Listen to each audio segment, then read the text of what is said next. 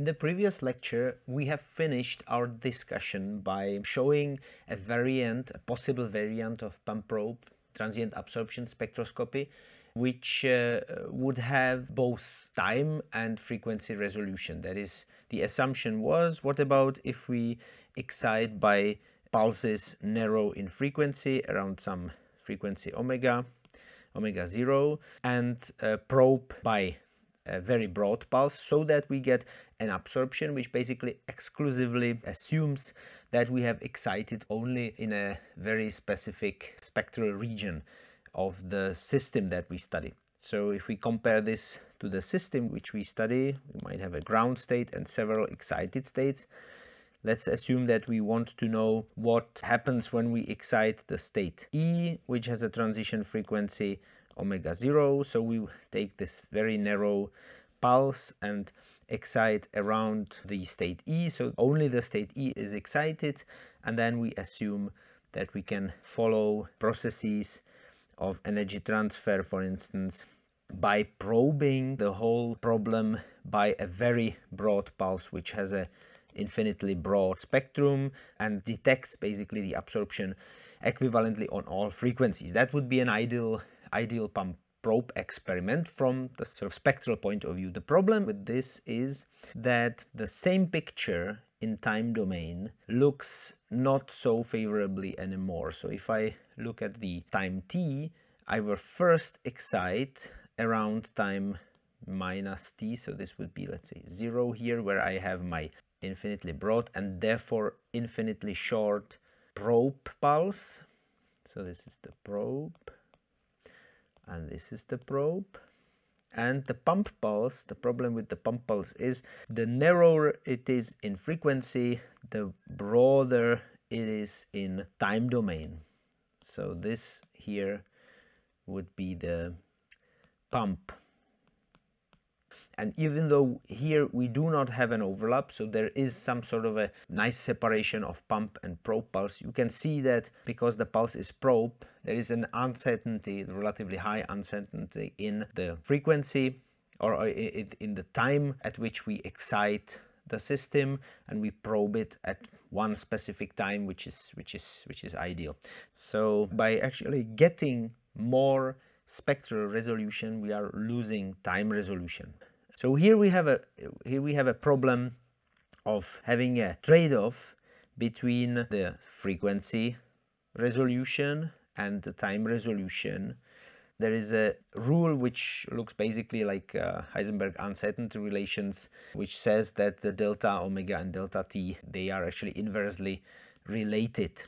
So this is a big problem for pump probe, or let's say for certain readings of it, certain interpretations of it, and we will try to overcome this by constructing a different type of spectroscopy. I mean, I can already tell in advance that this problem cannot be overcome without losing something else or without some tricks. This is a fundamental relation between delta omega and delta t, but we can kind of see through it. We can construct an experiment which in some sense provides us both the high frequency and high temporal resolution. It's not so completely hopeless as this relation shows. However, before that, we want to understand how it occurs in our formalism that a narrow pulse, frequency narrow pulse, excites only one state or excites only a limited number of states. Or in other words, we now want to ask, what is the effect of the finite width of the pump pulse on the pump probe measurements? And obviously also we want to ask whether we can somehow compensate for that effect. And we will see that in certain sense it is possible, as long as we cover the states with enough bandwidth, that is with the spectrum of the pulse, we can compensate partially for the effect of a finite pulse width. We have to realize that so far our formulation of pump probe was with infinitely broad, and that is infinitely short temporally pulses both on the pump and probe side. Okay, so let's have a look how we can formulate pump probe experiment with finite pulses. So let's define our pulses for the sake of the present experiment. So at t equals 0, we are going to have a narrow and well separated probe pulse. So this is the probe, and before that comes the pulse that we will now assume to be finite. I mean, I'm drawing a finite probe pulse too, but let's assume that it's actually really narrow. And here we would have a relatively temporally broad pulse that represents the pump. And it is important to say that pump pulse occurs in our considerations of the pump probe spectroscopy twice, because it's the pulse that represents both the sort of K1 pulse with the direction K1 and the pulse K2. So in the pump probe, the pump pulse occurs actually twice in our perturbation theory. So it's almost like having two pulses in our experiment. So the first pulse occurs twice simply.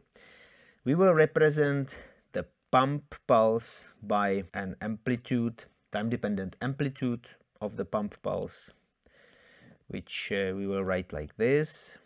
And the frequency part, we will assume that this thing has a frequency omega.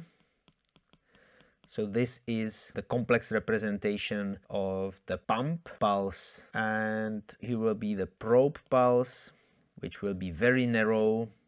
So a pump and a probe are different, and it doesn't have any delay with respect to the 0. So we have loss t here, and we have nothing like that in the probe pulse. Okay, and as a side note, as I already said, we have to really keep in mind the pump pulse occurs twice in the perturbation theory.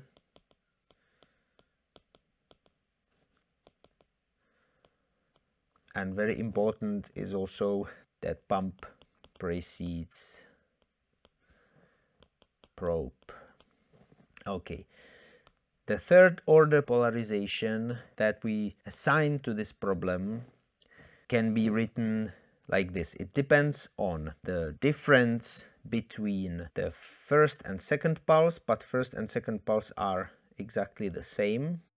I mean, we are still thinking even about pump probe in terms of a 3-pulse experiment, but in fact the first pulse of a pump probe experiment represents the first 2 pulses of a 3-pulse experiment. Sorry for the confusion, but it's very important that we keep in mind that pump probe is still a 3rd order experiment, despite the fact that only 2 pulses occur in it.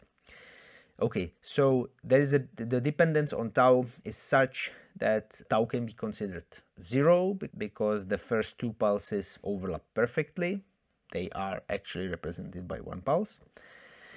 Then there is a delay between the between the pump and probe pulses, which is of the length capital T, and then there is a normal time.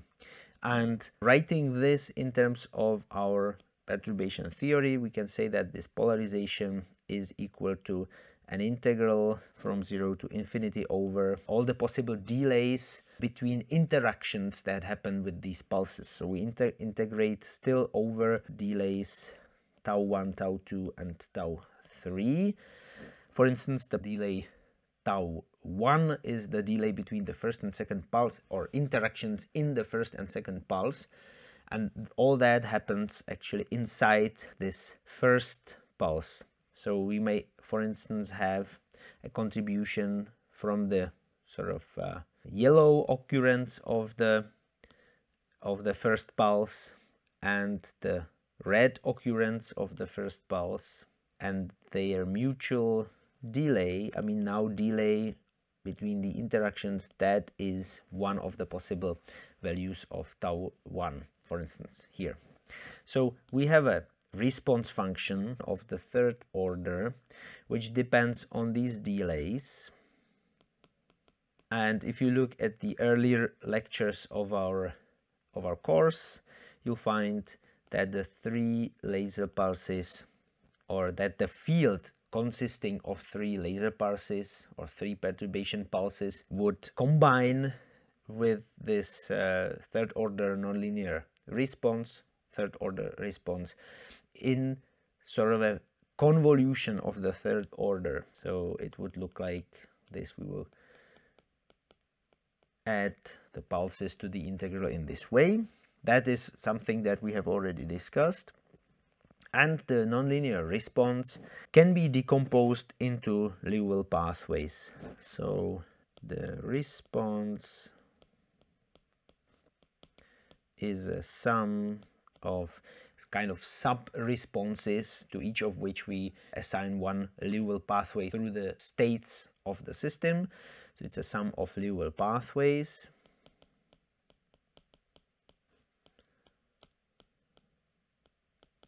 And when we specify a direction to which we look in our experiment, we can actually limit the number of pathways that contribute to only a certain type of pulse. So we look into the direction minus k1 plus k2 plus k3, which in our case means actually minus k pump plus k pump plus k probe. So that is k probe. And in here, in this direction, we consider interaction order.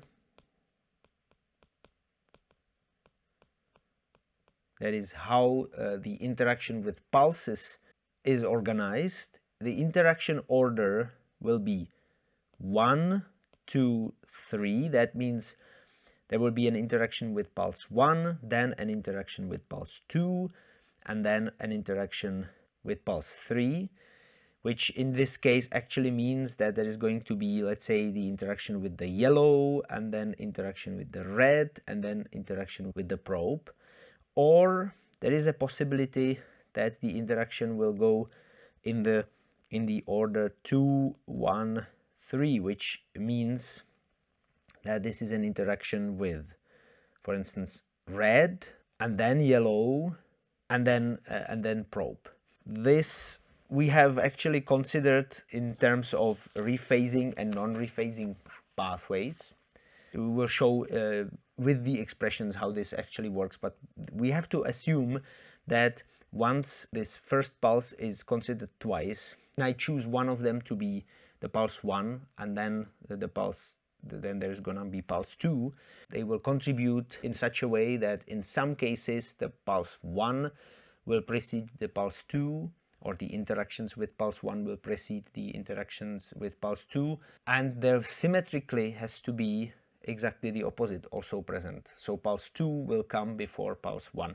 We have drawn here a situation in which the red pulse comes after the yellow pulse, but there is clearly, if I integrate over all possible orders of interactions in the first pulse, in the pump pulse, there clearly can also be the other contribution, the inverse contribution.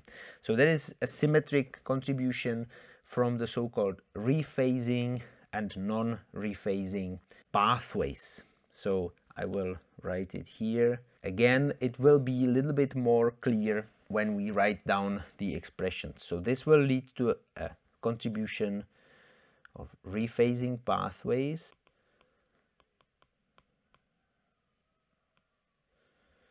and this will lead to contribution of the so-called non-rephasing pathways.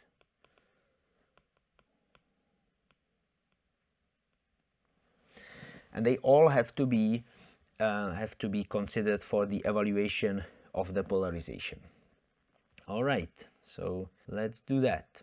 So we write now P3 T, capital T, and 0. So I'll stop writing the tau in a while. We know that this can be written using the Liouville pathways, and we will now only collect always the pathways of rephasing type and the pathways of non-rephasing type and kind of collapse them together in one expression, because we don't need the details of the pathways. At the moment, we don't need the details of the pathways. It is just important to realize that we can write the response function in the following way. There's going to be I divided by h bar to the third power. I forgot h bar now, that's not so important. Then there always was a prefactor e to the power of minus I omega t minus tau, where t is a normal time and tau is now equal to 0.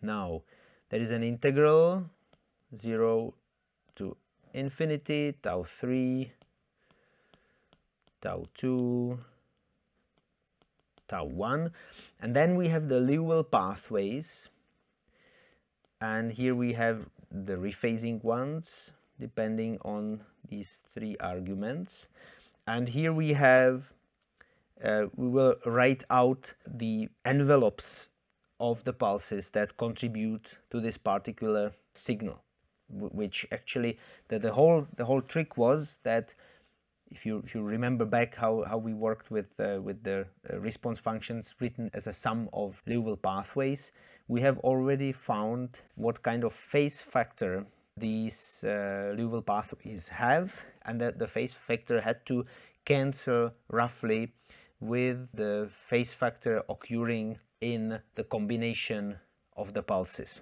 So we had the envelopes. There was the third pulse, that's the probe pulse, second pulse,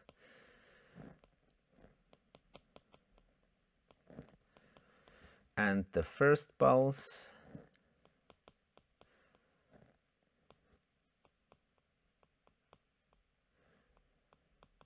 now we assume tau equals 0, so the first and second pulse, they have the same factor, or they have the same argument originating from the position of the pulses. So these two we will later assume to be the same, so 2 and 1, but I'm keeping the notation here for you to see that there is a difference in the arguments that are assigned to the interactions, or these are delays between the interactions with the pulses. So they enter the same pulse twice and different ways. So these indices here, they will later be turned into the pump index, basically saying that this is a pump pulse, and this here is the probe pulse. But for the time being, it's important to keep these things separate so that we can actually clearly see what we are doing. Now, if you combine all the pulses and their phase factors together, you will end up with a common phase factor that looks like this. And with that also we get the prefactor which depends only on t and tau. So this one here we've got also by combining all the phase factors that come with the pulses here. This combination of amplitudes also has the phase factor that comes from the combination of the k vectors. That's also important, and we are looking only in that direction, so we are not going to write that phase anymore, because that has been handled, that has already been integrated, so to say. But it is important that we are looking at the signal in this particular direction. So this is not all. This still is missing one important part, and that's the part which comes from the second possible ordering of the interactions. So we have big plus here, and again I to the third power. Interestingly, for the non-rephasing pathways, we are still getting the same overall phase contribution in terms of tau and t, and still tau is equal 0. I'm writing it here just to make sure that we understand the situation generally. There's going to be an integral. We are considering so-called non-rephasing pathways. So this R here represents a sum of non-rephasing pathways. They all have a specific phase factor, namely such a phase factor that it cancels with the following one, with omega tau 3 minus tau plus tau 1 actually. So that is what distinguishes the rephasing pathways and non-rephasing pathways. So omega, it's also very important to notice here, omega that is here is the frequency of the pulse, and the non-rephasing and rephasing pathways, they have roughly resonant, but in general not exactly resonant phase factor. So here, for instance, this is going to have a phase factor minus I omega, and now whatever transition is there, so for instance state N and G, and it has the same contribution when it comes to the dependence on tau 3 and tau 1, but there is a minus. Here we have plus. The frequency is slightly different, or might be slightly different, but they have to be relatively close for this to work, and these guys have the same argument. So one's plus, one minus, they roughly cancel each other so that the integral is big. So here we have e to the power of minus I omega n g tau 3 plus tau 1. That's how the non-rephasing pathways contribute, and that cancels with the very similar phase factor, with a similar frequency, and with a plus. That's how actually we have selected the pathways. Only in situations that the phase factors do cancel this way, Liouville pathways can contribute. And let us finish the expression here. We have now A3t minus tau 3, that's fine. And here we have now the pulses A2, or contributions A2 and A1, coming, however, in inverse order. So let's write it so that we first write A1 star. Now that's the minus K1 contribution, and that looks now T plus capital T, because this specifies where the pulse is centered, and this is the pulse that now comes second, so it must be minus tau 3 minus tau 2, and the pulse that comes third is the one without complex conjugation, so it's T2. T plus capital T, this specifies where the pulse sits, and this is when it occurs. All right, so maybe I said that actually the other way around. So the first pulse that interacts here is the 2, then there is 1, and then there is 3. So this is the order of interaction. So here we have the order of interaction 2, 1, 3, and in this situation here we have the order 1, 2, 3. Now the expressions, they look very similar. They look very similar, but they are not. We will see that these contributions are somehow complementary, or they combine together in a relatively nice way. We are now after actually the effects of the finite width of the pulses 1 and 2 that both represent the pump pulse. So we will assume still that the probe is very broad. We will assume that A3t, which is basically the A probe T, is some A probe and delta T. So A probe is the amplitude of the probe pulse.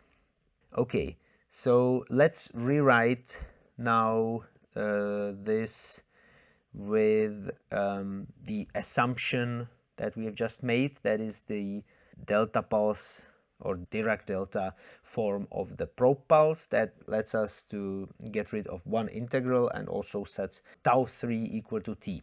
So writing now our results, we are still interested in just the P3. We get that this is I to the third power e to the power of well, we'll see now, minus omega t A probe. Here is an integral now only over tau 2 and tau 1. Still we have rephasing pathways.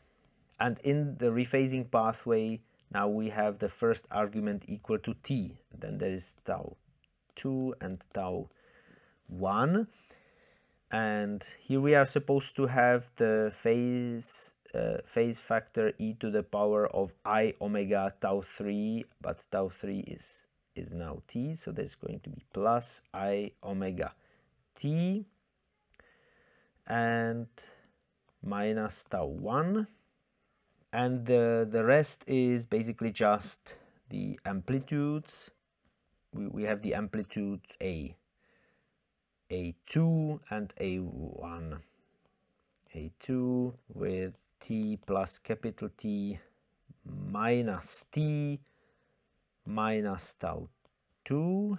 And here we have A1 star t plus capital T minus t minus tau 2 minus tau 1. So we can take a red pen and cancel several contributions. So this t will cancel with this with this, and this with this. So there is no more lowercase t present. If we look at the non-rephasing pathway, we would probably see something very similar. So, well, we don't have to write it explicitly. I just write 3 dots, and that is going to mean the complementary non-rephasing contribution. So wherever it will not be clear what's actually coming from the non-rephasing part, I will write it explicitly, but as long as it all looks nicely as an analogy, we'll keep expressing it by 3 dots. Okay, we have simplified the expression to some extent, and let's simplify it even more.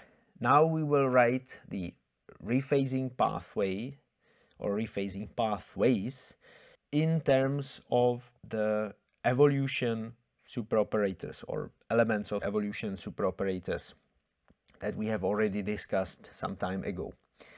Now, because this is a sum over all the pathways, we have to still assume that the pathways are different. But what is the difference? The difference is that, let's say, they start with exciting different states, for instance, but they have the same general form. So we will keep writing this same general form without specifying what states contribute, except, of course, some situations where we will need those details. It will be clear, hopefully, what I mean when I write it down. So the expression that we have here now equals to I to the 3rd power. We have the A probe. We also have the part of the response functions that depends on t. I mean, the individual response functions, they always had this dependence. They looked as some evolution superoperator with some indices which depends on t. Then there was some evolution superoperator again with some particular indices depending on tau 2 and superoperator element depending on tau 1. So unless I need the Liouville pathway contribution to specify which states are used, I will not specify what indices will be put on these places in the superoperator. So I'm actually meaning some particular elements of the evolution superoperator, but I will just not say which ones until I really need that. So I can write the contribution now so that we start with the amplitude of the probe pulse. We have the part of the response function that depends on t. Then we have an integration over tau 2, and I can collect the part of the response function that depends on tau 2 together with the amplitude A2 and its dependence on capital T and minus tau 2. Okay, and then there is an integral from 0 to infinity over tau 1. And in case of tau 1, we have slightly more things. We have u tau 1. We have e to the power of minus I omega tau 1. And we have the A1 star capital T minus tau 2 minus tau 1. Okay, so that is a crucial separation which we cannot do in general, but we can do it in this particular case specific approximation that we use for the dynamics of our system. We said that we describe it by reduced density matrix, and at every interval of the response we can actually say how this response depends, or how this reduced density matrix evolves, and we can specify it by an evolution superoperator. So we've used that assumption now so that we've separated at the end the response to integrals that can be performed one by one. We can actually perform this first integral. After that is done, we get a function that depends on tau 2, and we can integrate it in the next step. Okay, so for a while now we'll be actually concentrating on this last integral, so on the green integral here. And if you look at it, it actually does look like an integral from 0 to infinity d tau 1 of a function, let's call it f tau 1. There's a function of tau 1, that's this here, and a function, say g, of, let's call it x minus tau 1, where x in our case is capital T minus tau 2. So that's this second function. So we will call this g, and this we will call f. So it's an integral of these two functions, and well, one should be able to recognize this basically as the so-called convolution. So this is a convolution of two functions. F, I mean, the usual way this is or often it is written in this way. It's like f star g, which is a function in this case of x, and is defined as the integral from 0 to infinity d, for instance, tau f tau g x minus tau. That is a very important result about the convolution, namely that if I make a Fourier transform over that function, so that means I have to integrate over x and perform the integral with I omega x. I do it to this specific function of x, that I get a product of Fourier transforms of the function g and f. So f omega, for instance, is equal to this Fourier transform. That's a very important result which we will now use. We have the convolution now, and we can therefore write that the convolution itself as a function of x is an inverse Fourier transform of the product of the Fourier transforms. And that's what we will use here. This is an important kind of consequence of the properties of convolution. Now we can connect this property of convolution with the properties of the functions that we are actually convoluting here. So first of all, you hopefully remember our complex line shape, complex absorption line shape, complex line shape. That was a function which we got by Fourier transforming the evolution superoperator. Actually, evolution superoperator element, coherence element. So we had the evolution superoperator element that looked, for instance, like this. In the rephasing pathways, we have the first interval characterized by this element of the evolution superoperator, because rephasing pathways always start with a set of interactions. Let's say they always start with the interaction from the right hand side. So here is the excited state E, here is G, and the first time evolution is therefore the GE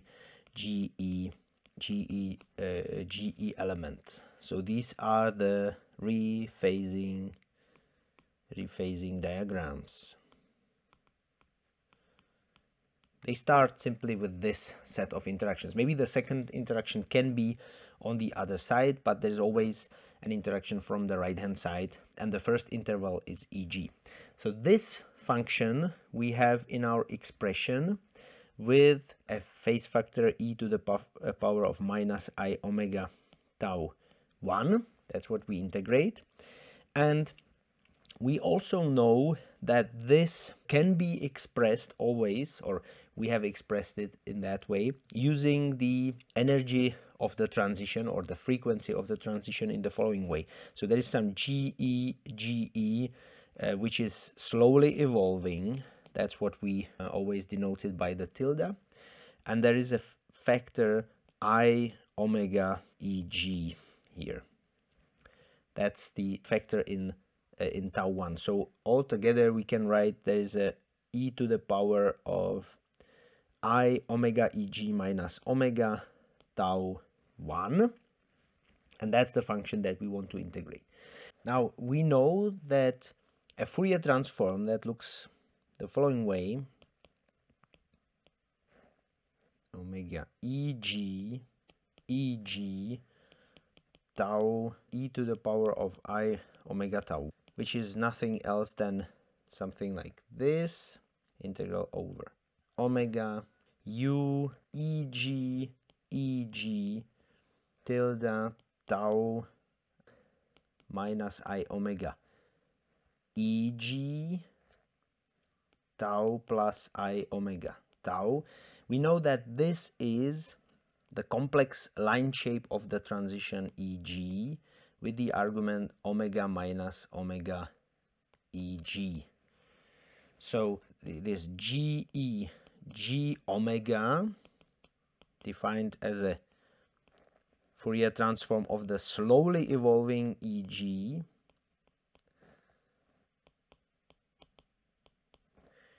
that's a function, or that's a line shape which is centered around 0 in frequency. So this is frequency domain, here is 0, and here is the line shape.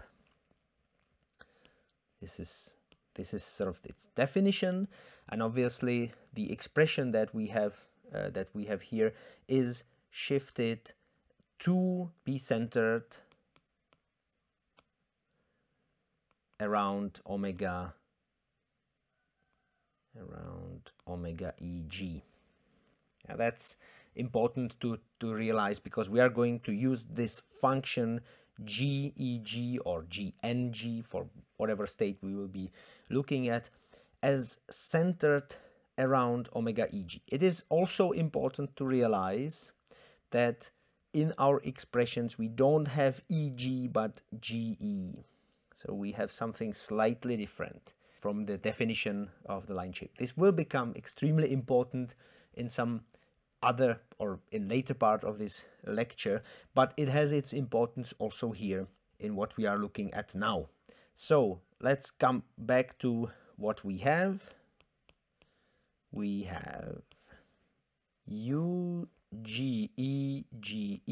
tau 1 e to the power of minus I omega tau 1. That's a function that we want to Fourier transform in order to be able to use it with the convolution theorem. But the problem is that we want to express it using the line shape GEG, which actually contains the complex conjugated EG element of this evolution superoperator.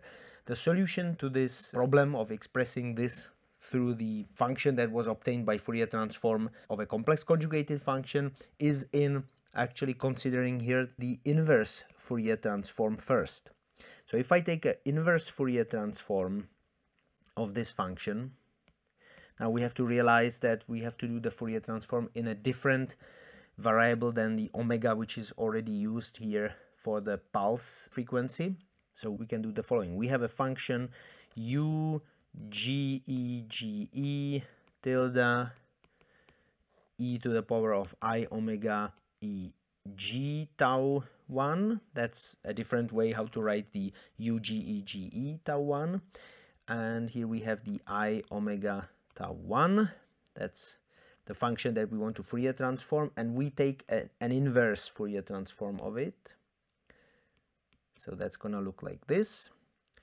Now a straightforward calculation will give us this. This is GE tau 1. We can collect all the factors, all the phase factors into 1.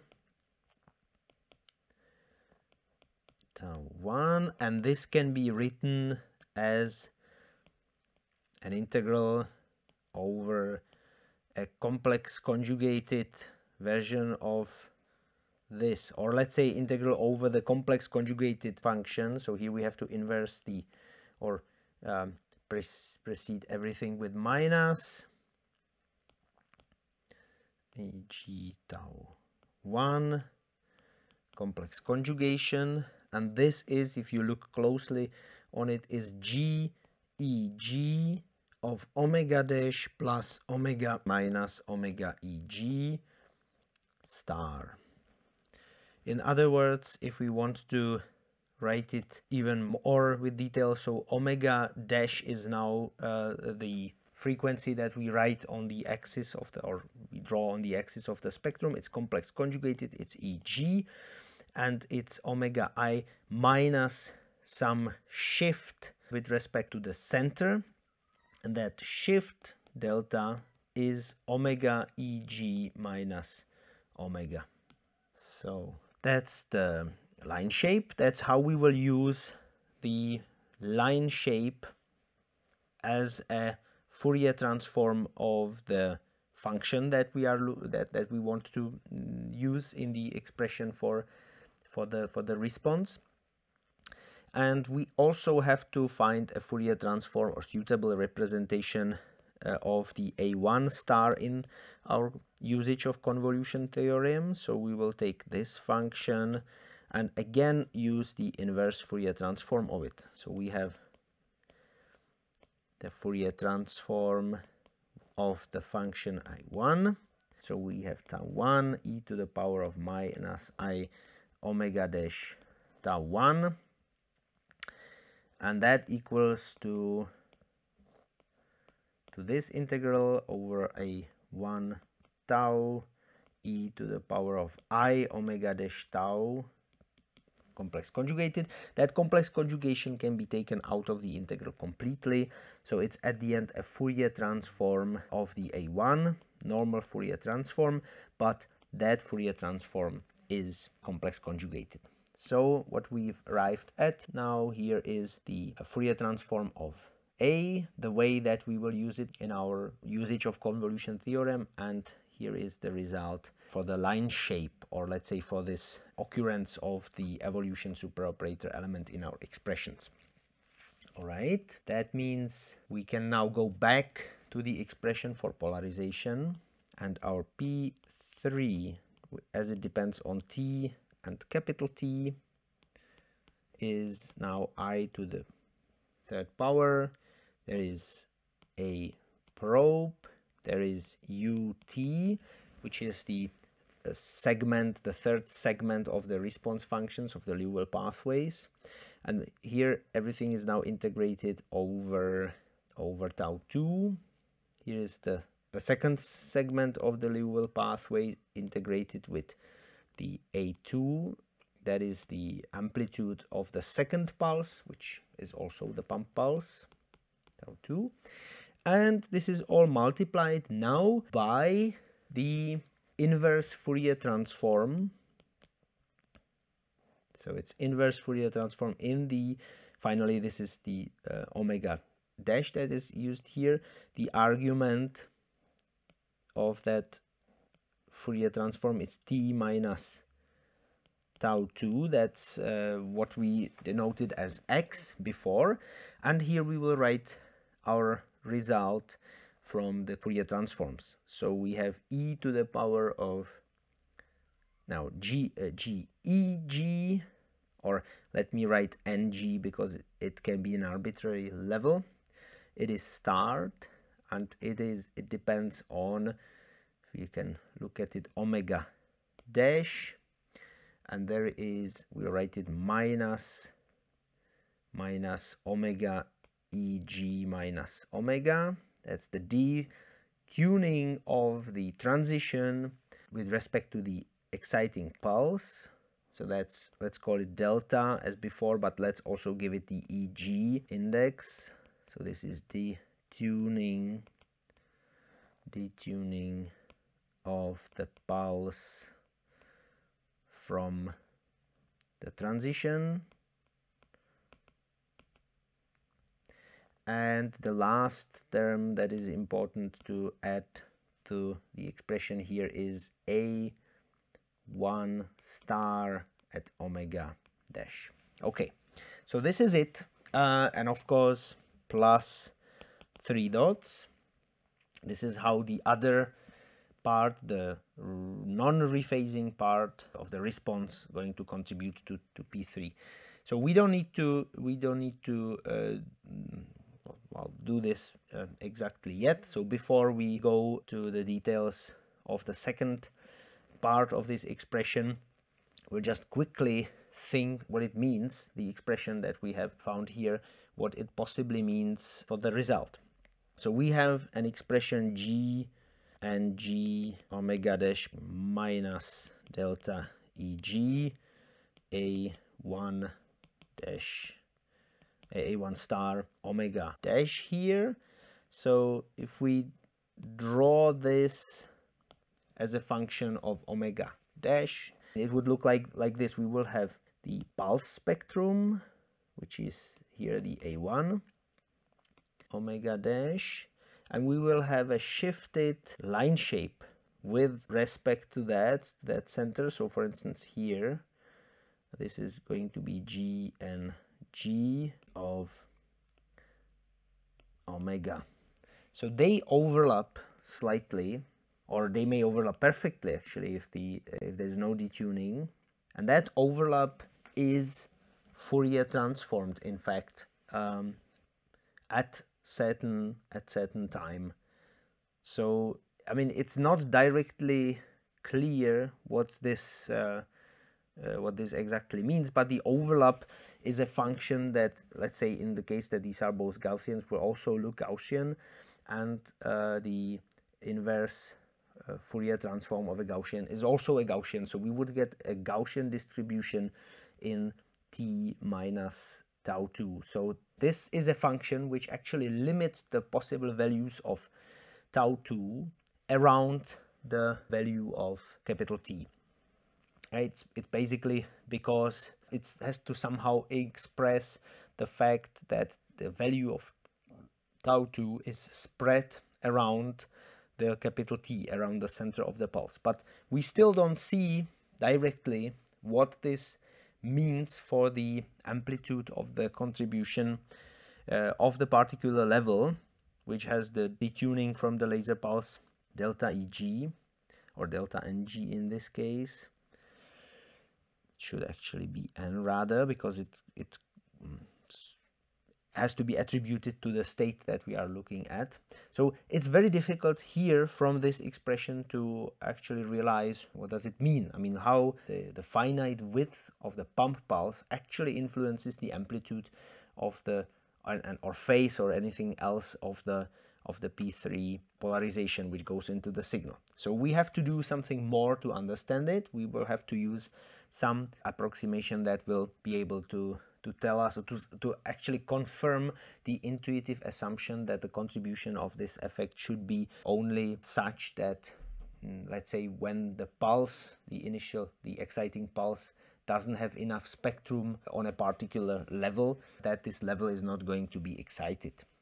Okay, so let's finish first the considerations for the non-rephasing part, and then we go back to kind of looking at the problem, what it all means. So the only difference we find in the non-rephasing part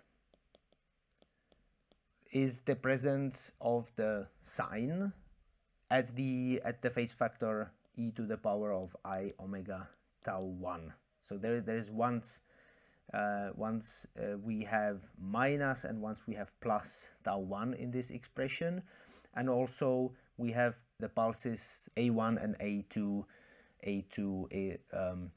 exchanged. So there is also pulse A2 now that we integrate with. So these are the two changes that we have to do in the expressions, and everything else should be relatively easy, so we'll go through it quickly. The different sign in the exponential means that we will now use Fourier transform and not inverse Fourier transform as before. I mean, in the expression for the non-rephasing polarization of the third order. So this is the expression for the polarization. We have tau equals 0, and this is the non-rephasing part of it, and that is proportional to the I to the third power. There is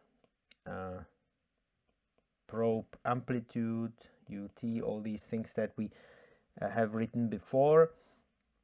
And now we get the integral from 0 to infinity, d tau u tau 2 a1 star t minus tau, and right after that the integral over the tau 1 u eg tau 1 e to the power I omega tau 1 a2 at t minus tau 2 minus tau 1.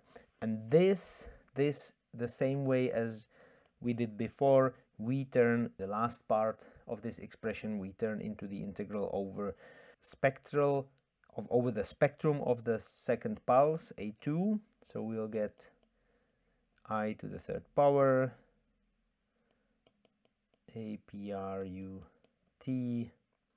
integral over tau 2 a1 star t minus tau 2, and here we get the expression for the convolution. I mean, this part here, as before, is understood as a convolution, and it can be written as a inverse Fourier transform, well, in our case here, Fourier transform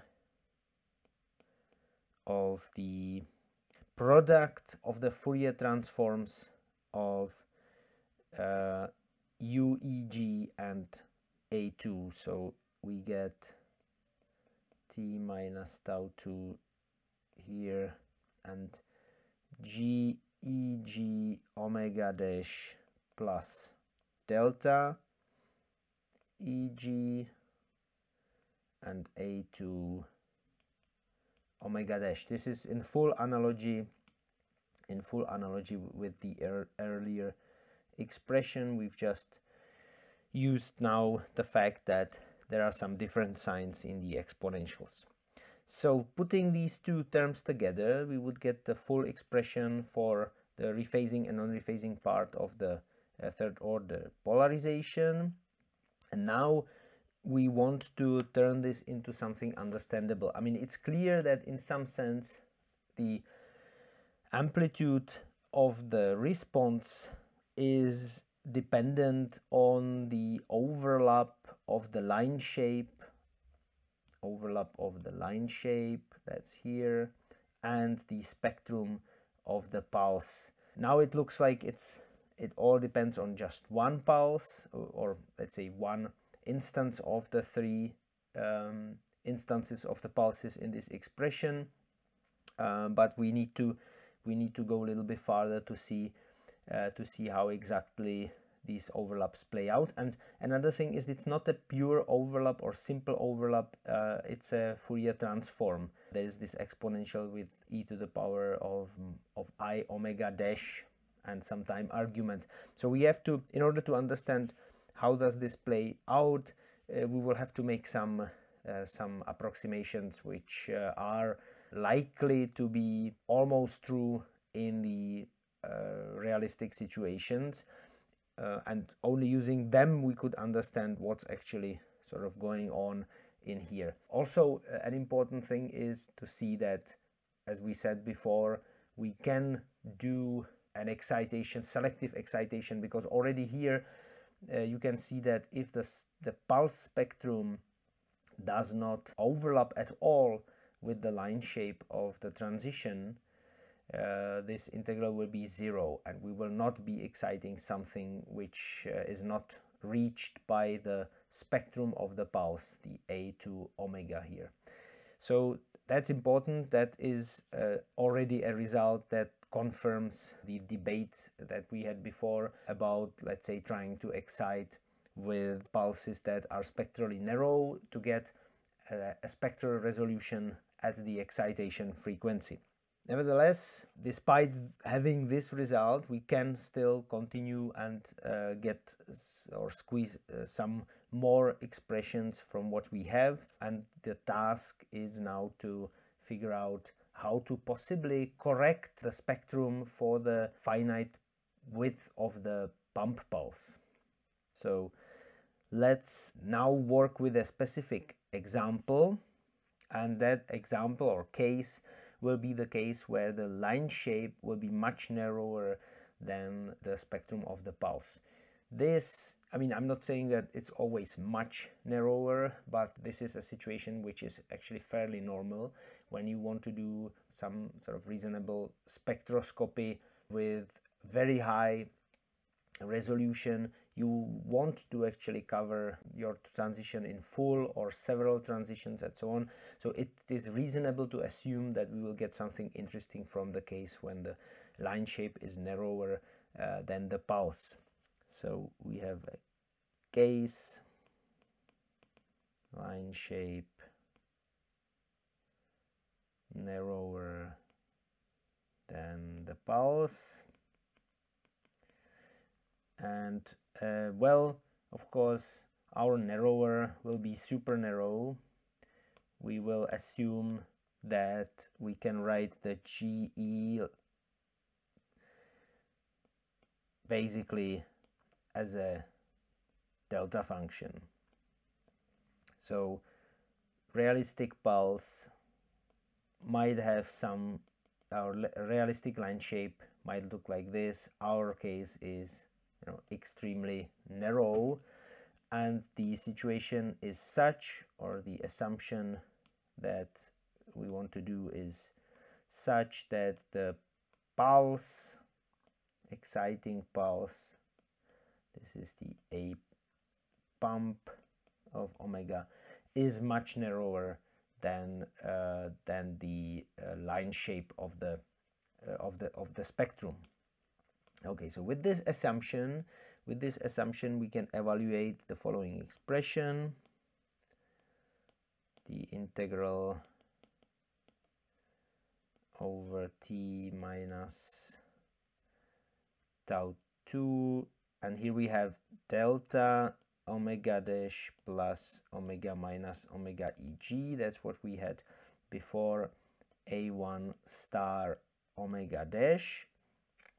This obviously, because we have a delta function here, evaluates into e to the power of minus I omega eg minus omega. That is actually the delta eg with t minus tau 2 time argument, and here we have a1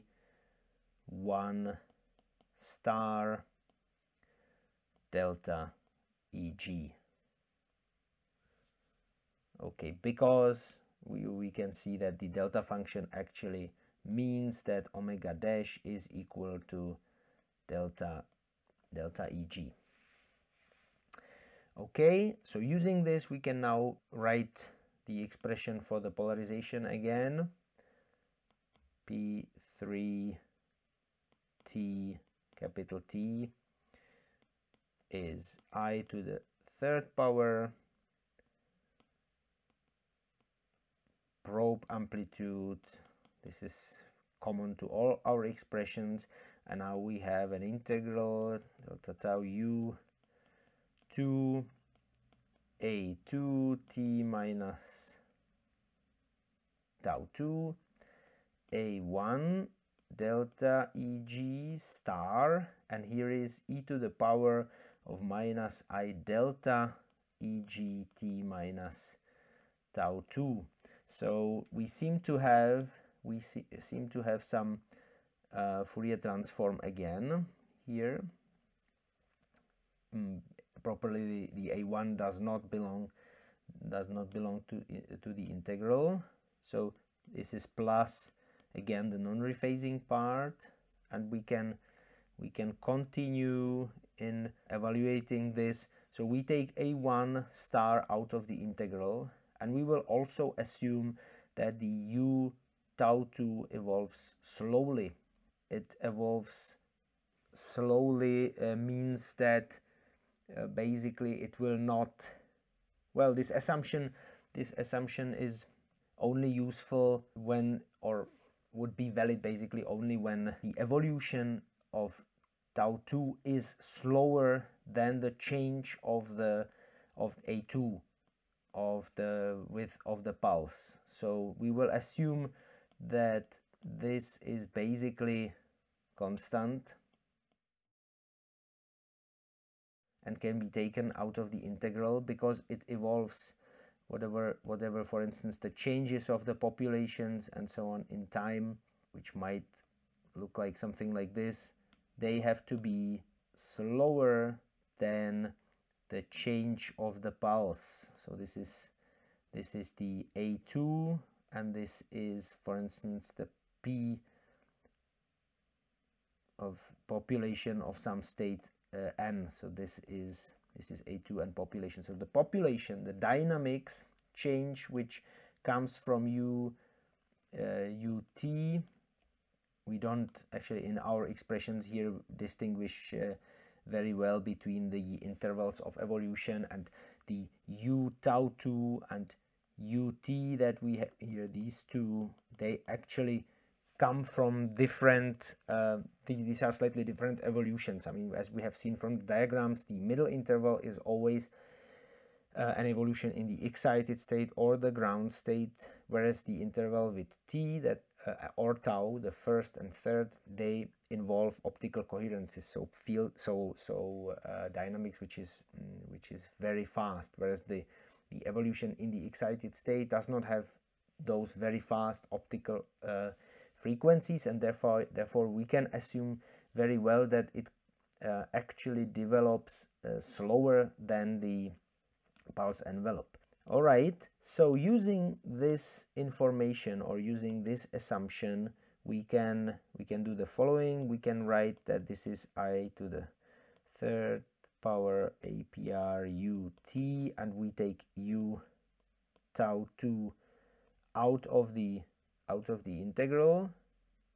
Well, we have here obviously integral over tau 2, and the rest of the integration that we have here can be actually assumed to be sort of Fourier transform. It's not a Fourier transform completely, but it's basically a Fourier transform.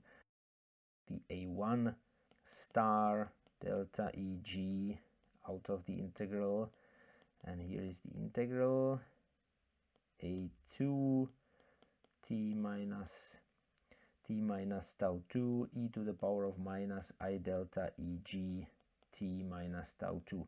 So in this last integral, we would have to make a substitution for tau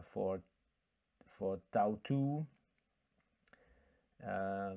Basically, we would say something like t minus tau 2 is some tau dash, and let's do it basically. Let's say tau dash is equal t minus tau 2. So d tau dash is minus d tau. Tau dash at infinity is minus infinity.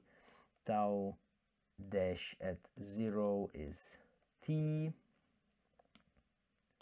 So putting this together, we would get I to the third power APR ut u tau and a1 star a delta eg, an integral from t to minus infinity of minus d tau 2. That can be easily reorganized as integral over d tau 2 from minus infinity to t. And here we have a, well, this is tau dash, a to tau dash e to the power of minus I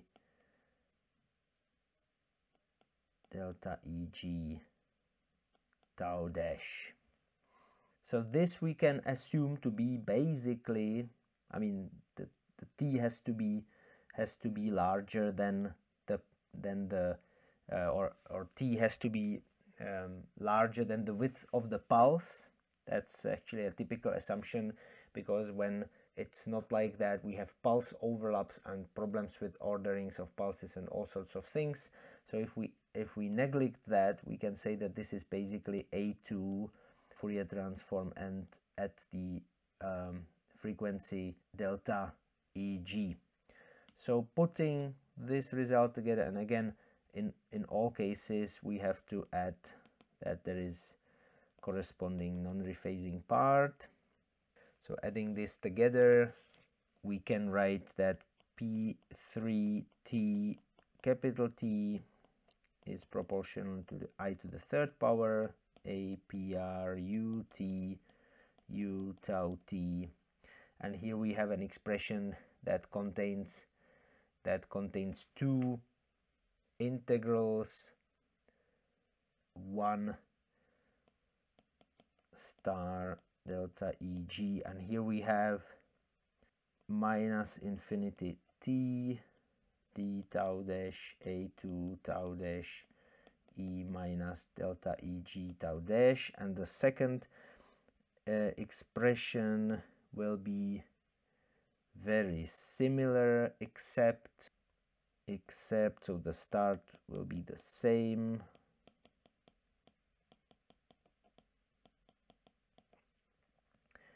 We will have a 1 delta Eg and a similar integral, basically the same integral, just with a different sign.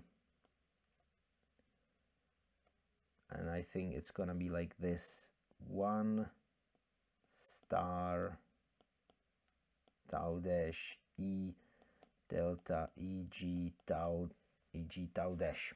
So we have here very similar integrals, and we can try to put these things together. Now let's make a simplification that we'll assume that the A1 and A2 amplitudes are real.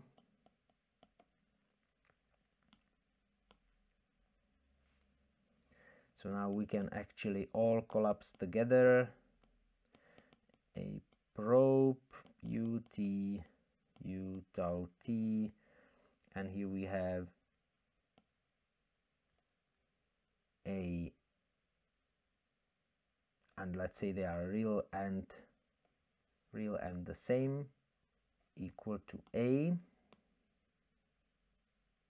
So then we have A at delta Eg, and here we will have an integral minus infinity to t d tau dash A tau dash minus tau dash, and here plus the same thing but with a different sign.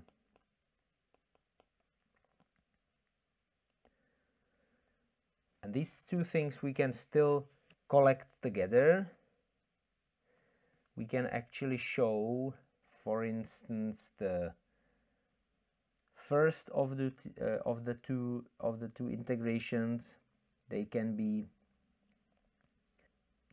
changed by introducing a substitution tau with 2 dashes equals minus tau dash, and then we get what? Then we get tau 2 dashes is minus d tau 2 dashes is minus d tau 1 dash, and tau 2 dashes at minus infinity is infinity, tau 2 dashes at t is minus t.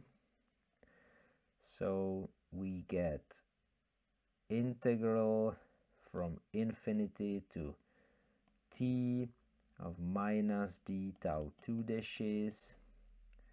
That is an integral from t to infinity d tau 2 dashes, and now we have a of minus tau 2 dashes, which we may well assume that the pulse may well be assumed symmetric, so this we will assume to be exactly the same as a tau 2 dashes, and here we have e to the power of I delta eg tau 2 dashes. So we have this assumption of the symmetric pulse, for instance a Gaussian one. Okay, so the first of the two integrals can be turned into the same integral as below, just from t to infinity. So altogether I can write the expression for P3 in the following way. It will still contain two integrals, but we could easily understand how they work and what they mean. So here we have the time evolutions. Here we have the time evolutions and a delta Eg, and here we are going to have we can collect the two integrals into one full Fourier transform. So integral from minus infinity to infinity 2 dash a2 dash e to the power of I delta eg tau dash, and plus we have those parts of integrals that contain upper limits to t. So from minus t to t, sorry, here we have to have a minus, from minus t, here too, from minus t to t, tau dash a tau dash e to the power of delta eg tau dash. And again, assuming that t is larger than the width of the pulse, we can collect these. We can also think that the second of the two integrals is a Fourier transform. So what we finally get is I to the third power, the amplitude ut u tau 2, and two Fourier transforms of the pulse at delta Eg. So we have the Fourier transform and delta Eg to the square and a factor of 2, which is actually unimportant. Okay, so this is very important. This is a result that we obtained considering the polarization contribution to the polarization from rephasing and non-rephasing pathways combined together. So for every rephasing pathway we also have a non-rephasing pathway, and if we combine them together we get basically the same or very similar expression as before. There is evolution in tau 2, there is t, and there is a factor that multiplies that Liouville pathway, which consists of the square of the spectrum of the pulse at the detuning between the pulse and the transition. That's extremely important because that basically means what does it mean to excite by finite pulse. So if we have spectrum of the pulse here in blue, this is the spectrum of the pulse, A omega, and we have transitions at different frequencies. Always here we can symbolize them by the, for instance, the square of the transition dipole moment. So these are transitions 1, 2, 3, 4, and we have always d3 to the second power here, d4 to the second power. Now the value of d square enters the expression for the Liouville pathway, but it is weighted now with the square of the pulse, which is here in the blue. So those transitions which are completely outside the spectrum of the pulse, for instance here the transition 0, it will have a d0 square, but it's not going to be, I mean, it's going to be weighted with an almost 0 square of the spectrum of the pulse. So that also means that basically the transition, or every pathway, depending on the transitions that enter the expressions here, can be, so as it is weighted with the spectrum of the pulse, it is also possible to remove this weight by dividing the spectrum by the square of the amplitude of the pump pulse. So this is, it's important to note that this is a pump pulse. So we can, when measuring the pump probe spectrum,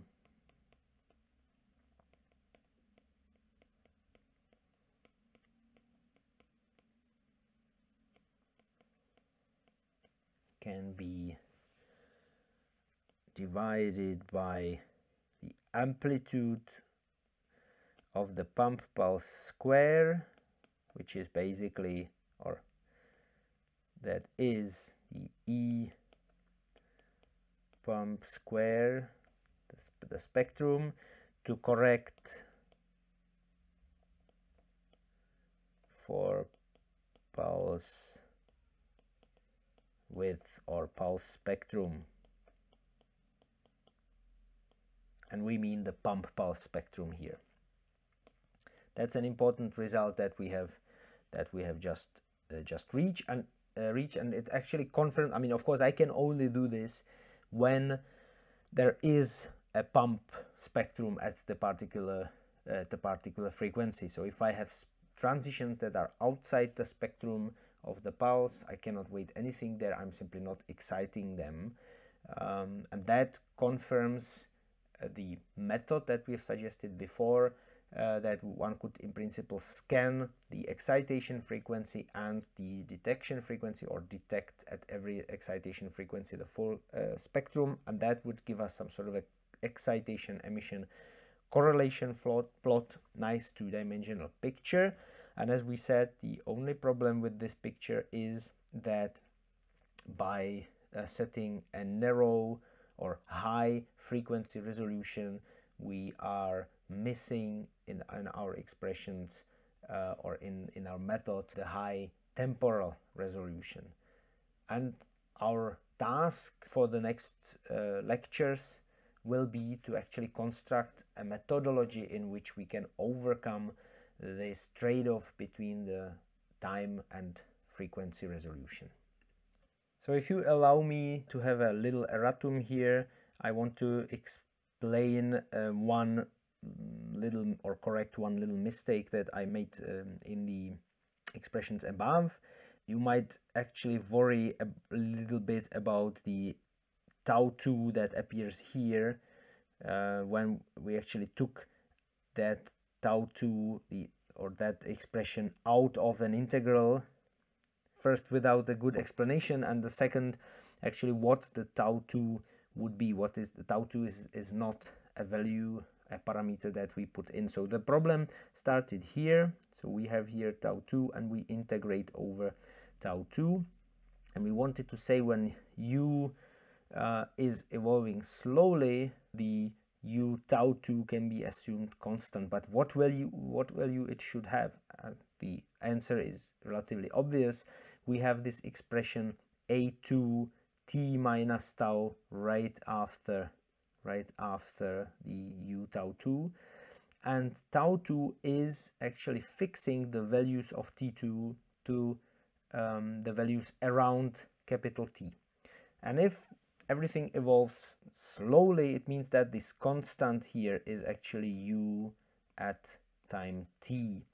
And that's important because time t now is a parameter, external parameter of this method. Tau, capital T is the delay between the pulses. So that is what properly enters the polarization. That's this parameter. So we have everywhere below that we have outside the integral the value tau 2, we have to write t. And because this is really an erratum, I'm not going to delete it, I'm just really going to mark it explicitly where we have made that mistake. All right, it's here and here. That means that also here and here. All right, so everything else is basically fine. Clearly it's approximations, but these approximations are reasonable and give us a good picture of what is happening. The important thing is that for the calculation of pump probe, the third order polarization still here depends on T and capital T, and it depends on amplitudes of the probe pulse, which we have assumed to be ultra short here, and the detuning of the pump pulse from the transitions that are involved here. So again, so that I don't have to do as extra erratum for that, this expression here is approximate because it contains considerations of a single pair of Liouville pathways that are attributed to a particular transition, and the pair always contains the rephasing and non-rephasing pathway. All right, that's the end of the erratum.